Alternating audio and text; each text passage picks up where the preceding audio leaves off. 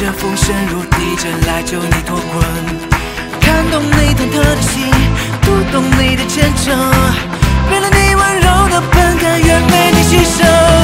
击退了危机，没有危险标志，你是我的天使，为了守护你的吻。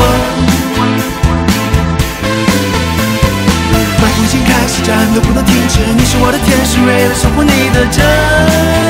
这一战中来临，权力开始狂奔，权力开始变身，权力开始变成你的守护神，为你改变星辰。权力开始奋战，权力开始瞄准，权力开始拯救我深爱的人，为你奋不顾身。我早已把谜底看透，不需现在要为你去战斗，守护着你权力出现的那个我，替去挣脱缠绕灵魂的枷锁。我不要圣洁的爱是种无奈，带着愤怒让黑暗不复存在，激爆无限的力量就冲破困境，用神力把十身体都击败。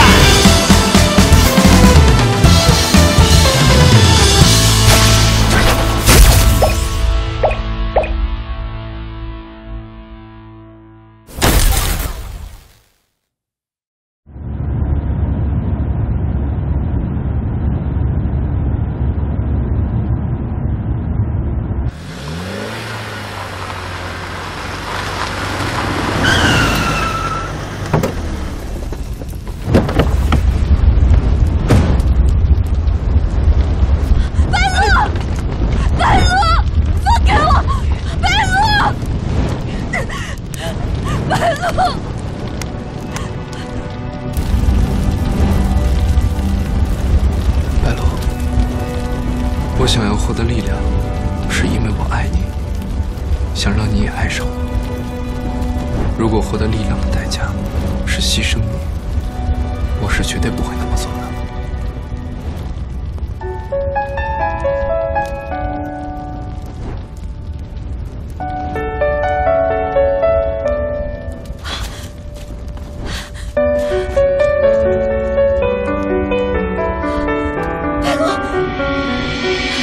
我现在受的罪，都是自己作恶的报应。请帮我对老大说一句对不起。希望我的离开能让一切归于平静。希望有一天，S组织的伟大理想能够得以实现。白洛，真开心还能有机会再见你一面。和你一起聊天，一起回忆往事。这10年是我这糟糕人生中最快乐的10年。谢谢你，白洛。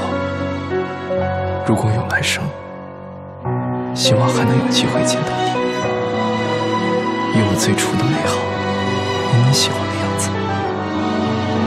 希望能有那么一天。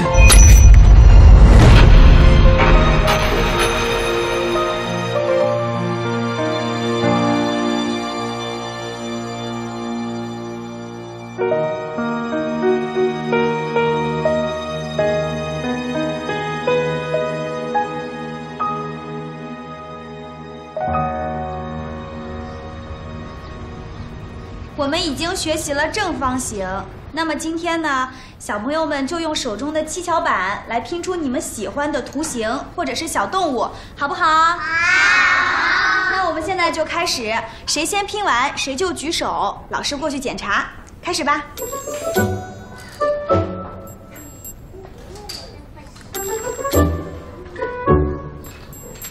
薛长安，上课的时候是不能看漫画书的，今天要拼七巧板。这个是你刚刚拼的吗？那你再拼一个好不好？随便拼点什么。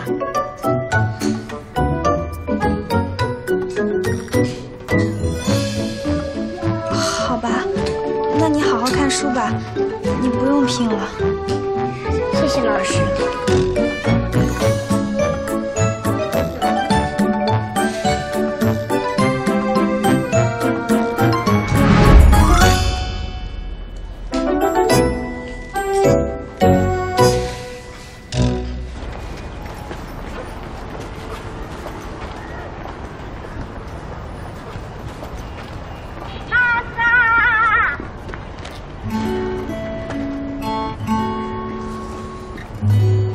爸爸要去亲。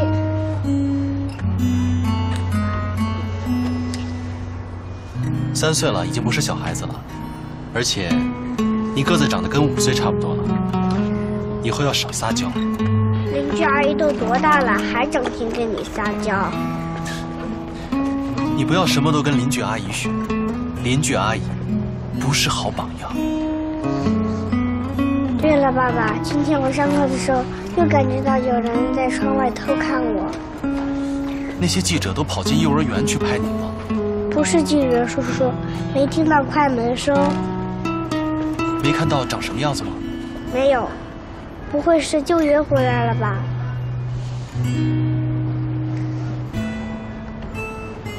走吧。告诉我，今天晚上想吃什么？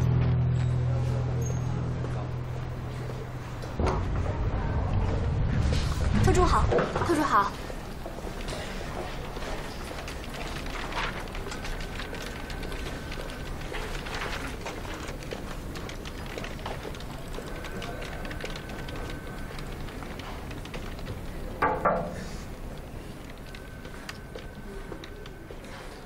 总裁，上次选秀活动有几个孩子资质非常不错，我把他们照片拿来了，请您过目一下。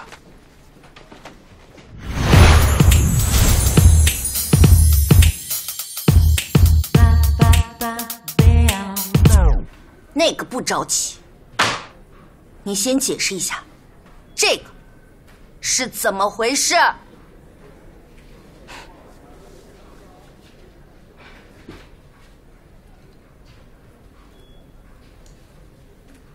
照片照的不错，把薛先生照得很帅，这不已经打了马赛克了吗？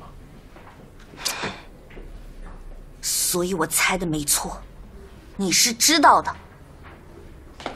对，这2年外面关于你成为盛田老板的猜测很多，虽然有发通稿说明邱老是你外公，邱先生是你小舅，但是又有网友扒出来，邱先生是你外公的养子。在高中毕业典礼上，邱先生去看你毕业表演，爆出了你们互动暧昧的照片，所以你又多了一堆白净 CP 粉。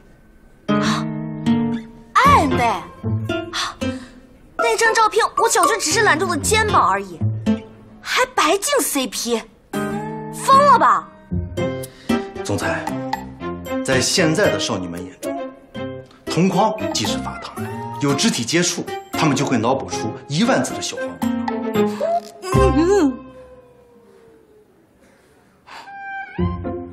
所以这家媒体偷拍到了我未婚夫和我儿子的照片，就直接让他们发了？没有直接发，打了码。我觉得对付网友的好奇心，最好的办法就是满足他们的好奇心，这样就不会有更多的谣言发酵出来。现在倒霉人设已经没人看了，我们换一种人生赢家人设不是更好吗？帅气体贴的老公，活泼可爱的儿子。等等，不是每个小孩都要用活泼可爱来形容的。哼，起码我家那个不是。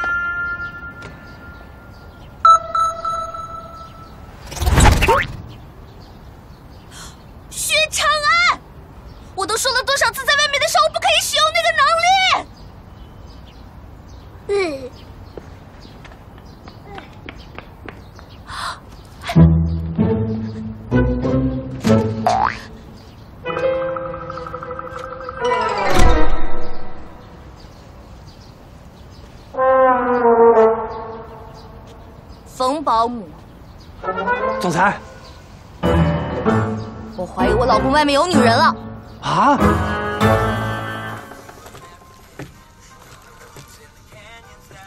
薛长安呢？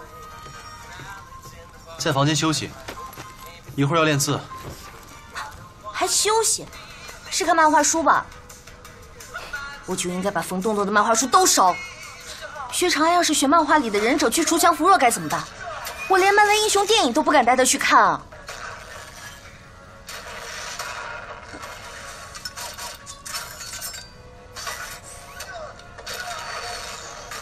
薛妖怪，你都跟我阴阳怪气半个月了，我真的受够了！你到底想怎么样？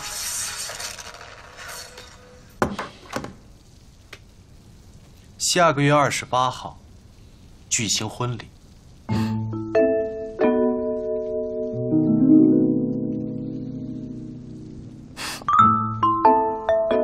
可是人家真的很想演那个电影。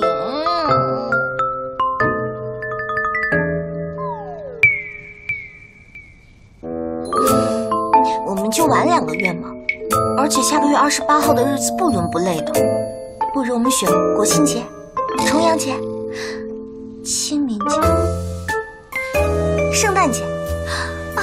下半年真的好多节日的哦。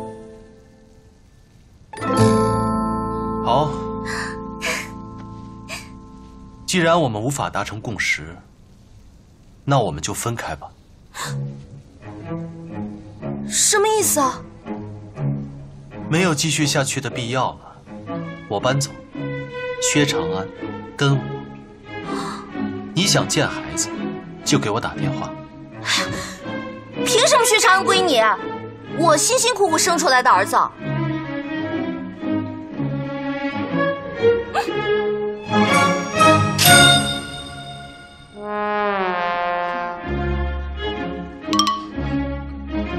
那我起码一把屎一把尿的把儿子拉扯大。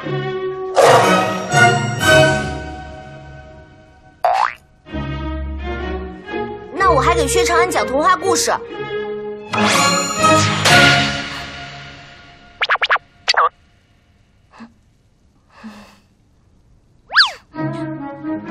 那我还给他买玩具，带他看电影，还给他洗澡。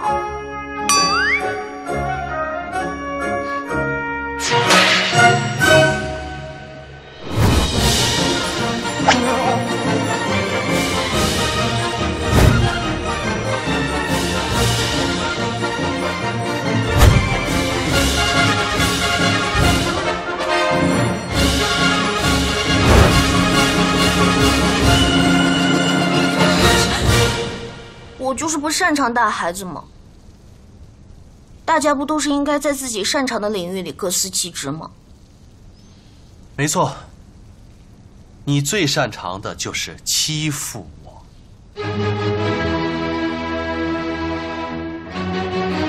你说，你是不是外面有女人了？你以前都是很迁就我的，你怎么能不支持我的事业？我身为一个女人的价值，就是在家里给你做家庭主妇吗？到底是谁在做家庭主妇？你在娱乐圈现在是总裁，诱惑这么多，你是不是看上外面的小白脸了？小白脸？哼，我哪有什么机会接触什么小白脸啊？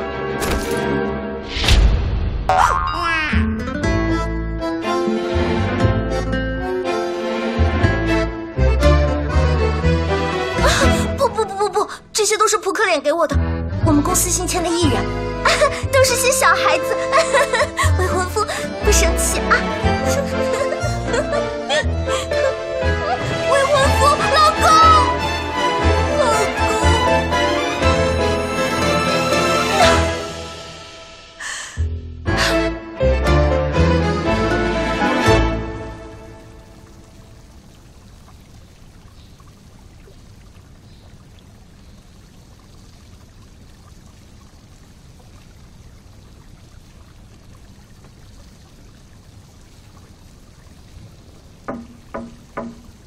薛长安小宝贝，又到了给干爹讲故事的时间啦。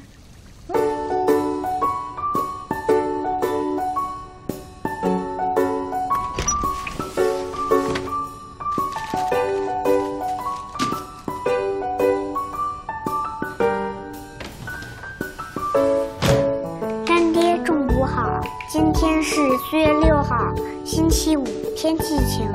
我上午在幼儿园的加餐是胡萝卜沙拉和酸奶，干爹我爱你。开始念故事吧。今天给干爹念什么？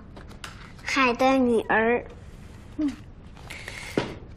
在海的远处，水是那么的蓝，像最美丽的矢车菊的花瓣。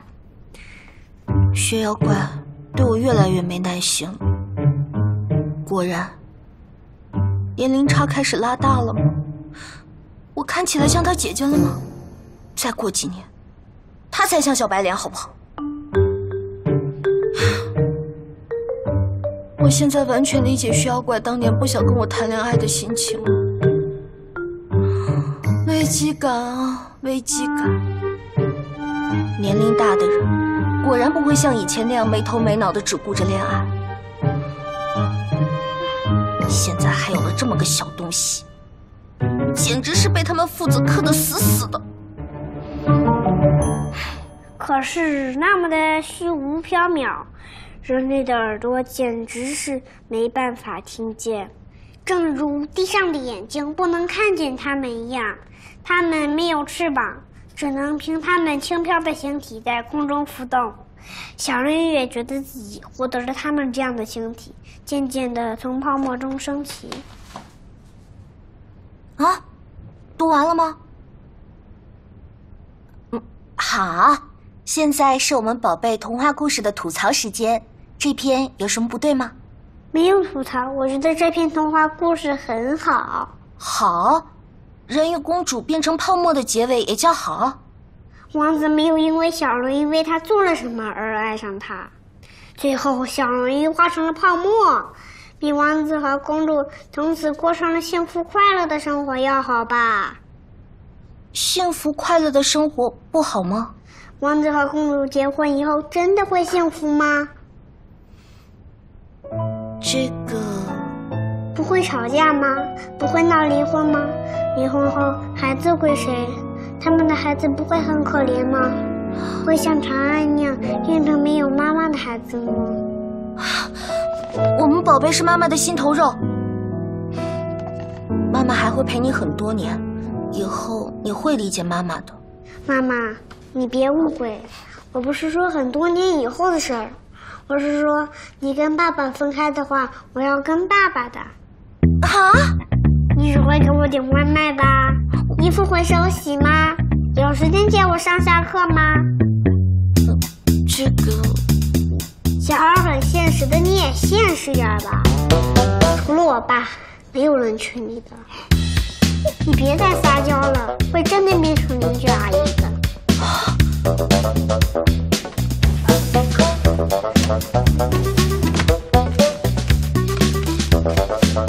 干爹，我爱你，我去吃饭了。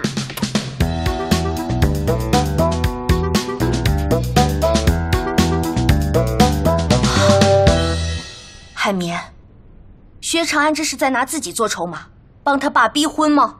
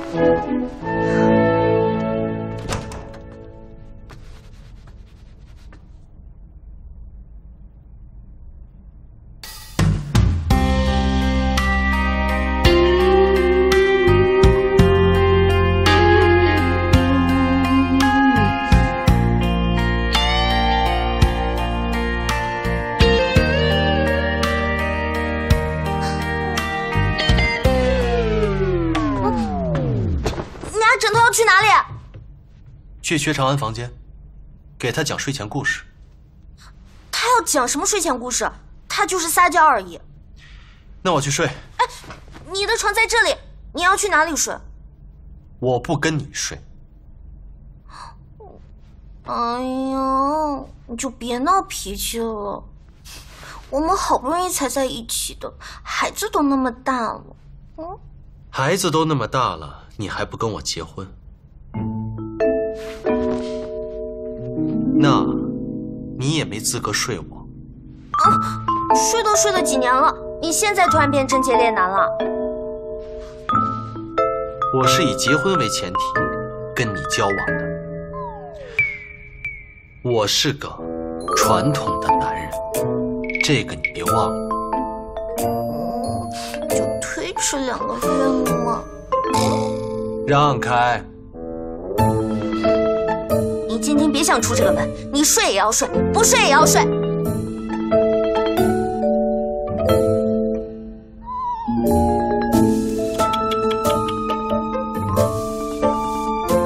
蕾丝睡衣、香水，你还真是作案工具都准备齐全了。夫妻床头打架床尾和，快脱了赶紧和。田净植，你别逼我把你打一顿。好啊，来，3面。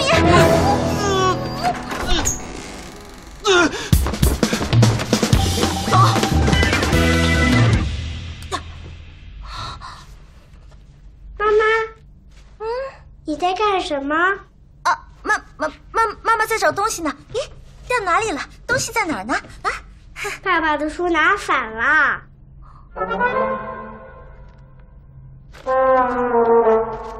我在训练自己反着看书的能力。宝贝怎么过来了？一个人睡不着吗？爸爸说要给我读故事的。既然你们要做大人该做的事，那我就一个人去睡了。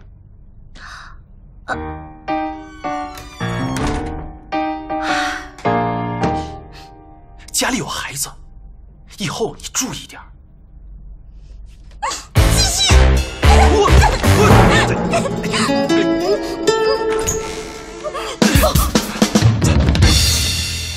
妈妈，你在干什么？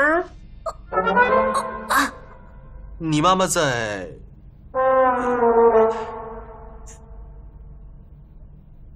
练武功。刚才忘记说了，爸爸妈妈晚安。晚安。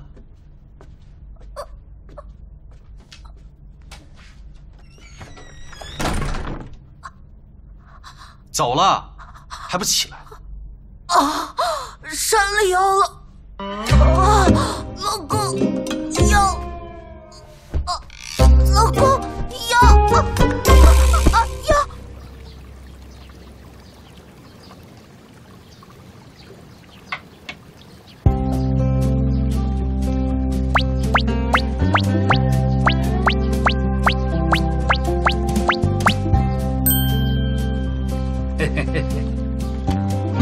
哎，我赢了！老外公好厉害！哎呀，小张安，你长大了比老外公还要厉害啊！外公，你又在欺负小孩子了。我们棋手世界，你们做演员的哪儿懂啊？我们是互相切磋啊！爸，我们来了，路上堵车。知道堵车还不早点来，吃个饭拖拖拉拉的，真是的哟！我们小张安饿坏了啊！哎呦，我的小宝贝呀，有没有想外婆啊？想啊，外婆又香香又漂亮。哎呦，你儿子嘴巴怎么这么甜啊？不像你，也不像我，真有点像云珍。哦，去这里度蜜月怎么样？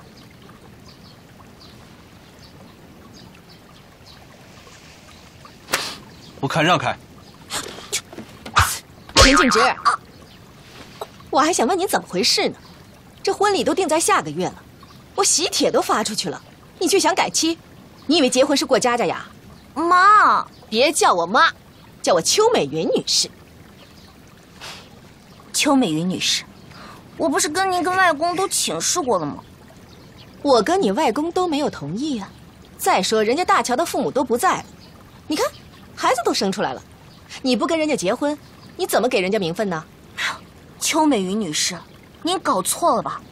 这都什么年代了，还名分？那你就是玩弄我的感情。玩弄你的感情？如果是要考验我的话，3年了，也够了吧？我做家务，带孩子，你说什么我做什么，你还有哪里不满意呢？你急什么急啊？是你时间多还是我时间多？哦，就因为我时间多，我就要忍受不公平待遇，这像话吗？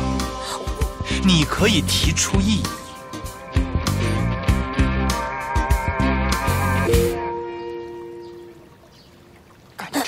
爸，我们吃饭吧。这吃饭。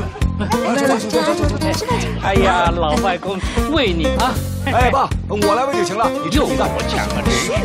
我不是跟你争，我是关心你呀。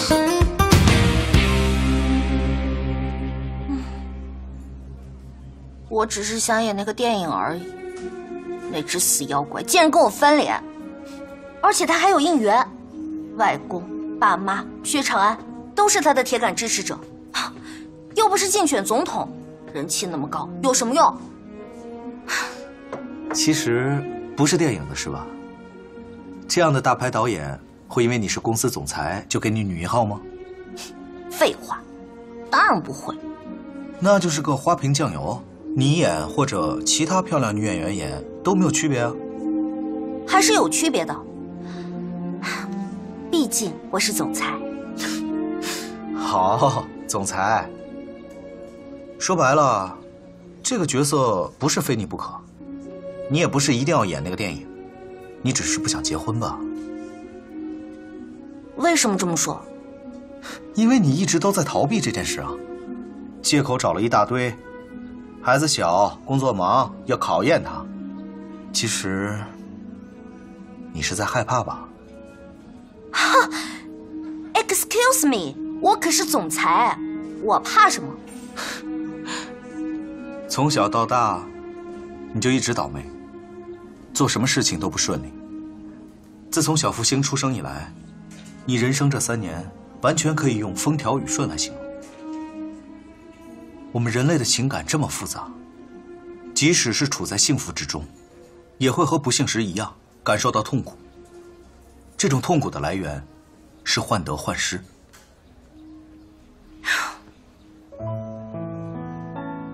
不幸和幸福之间隔着一堵墙，有时在墙的这边，有时在墙的那边。所以身处在幸福之中时，只想着一切都不要变，不要走动，怕一不小心就走错了边。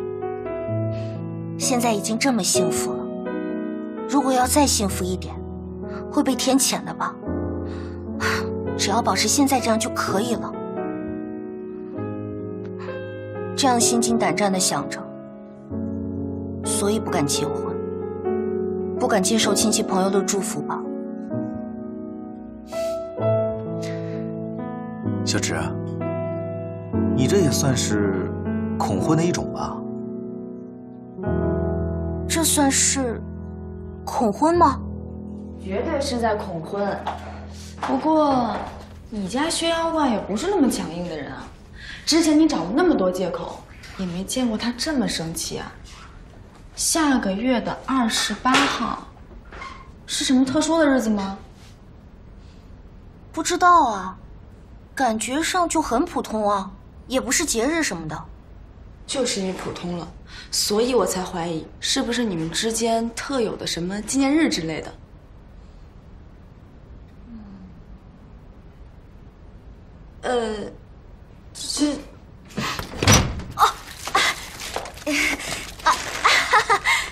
还不是因为家里的冰箱不够用了。来，吃一个吧。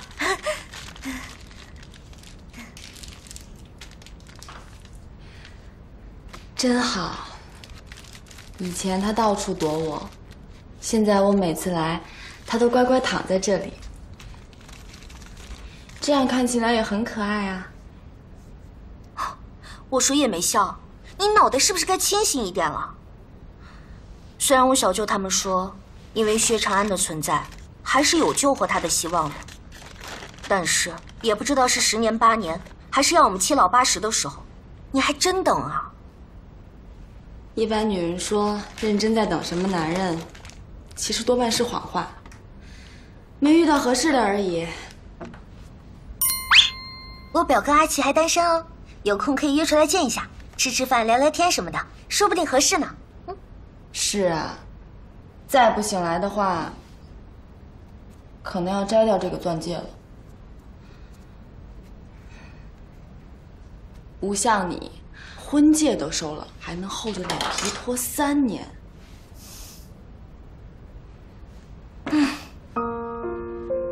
美笑，你说，现在这样的幸福，我真的能够抓得紧吗？喜欢的人，可爱的儿子，家庭和睦，总觉得有点不真实。为什么要抓紧呢？幸福不是掌握在自己的手中吗？当然要抓得紧啊！看好了。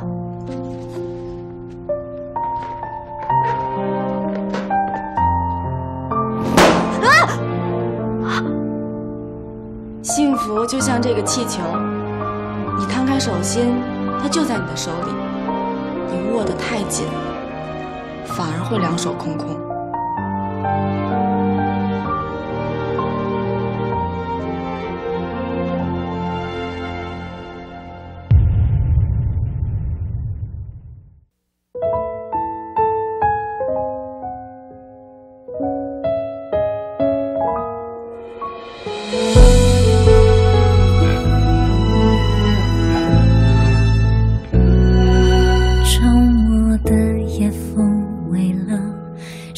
心还曾留余温，上一秒还是恋人的身份。有些事已经不可能从熟悉到陌生，只不过是一种过程。眼角未湿的泪痕，表情藏不住心疼，寂寞冰吞，下手毫无分寸。一个人静得只剩下心跳声，那稀薄的温存就别再过问。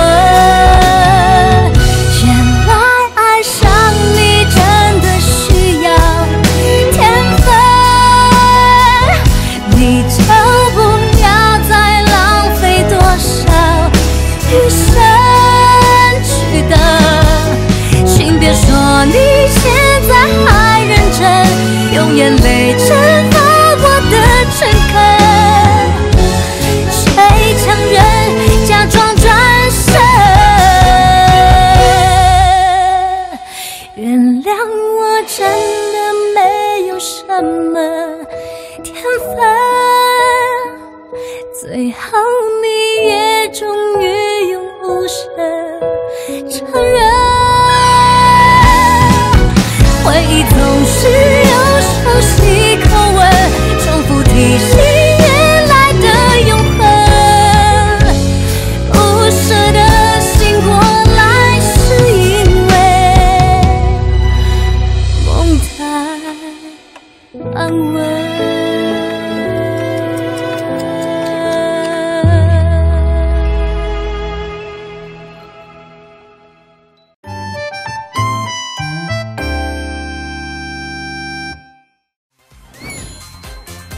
不要以后住在你隔壁就心存坏意。我们已经分手，你怀孕了，我也不会负责的。再见。